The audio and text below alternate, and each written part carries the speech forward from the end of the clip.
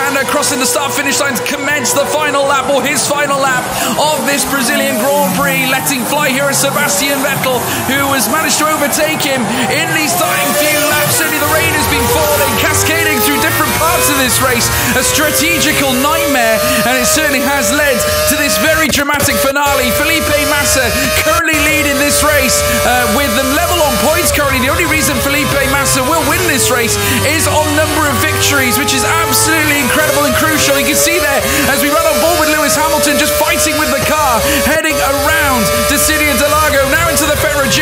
This next progressive right-handed curve heading around the Laranjita now. There is Sebastian Vettel currently trying to make his way through the SA corner, and here's Felipe Massa, who is going to cross the line, and he is going to win the Brazilian Grand Prix in absolutely brilliant style, of course, but we'll have to wait and see whether he will become world champion or not. Here comes Lewis Hamilton now around Pico de Pato.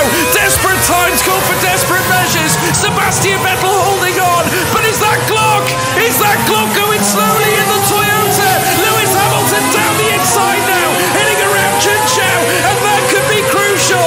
There now, a point separates them. Lewis Hamilton for his first world title here in 2008. He rounds the final corner. The McLaren driver, superb fashion, a graduous P5.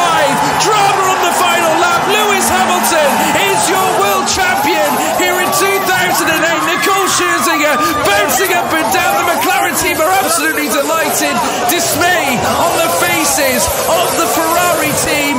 Felipe Massa's father as well, absolutely distraught. They celebrated far too early, but Lewis Hamilton is your world champion. Incredible scenes.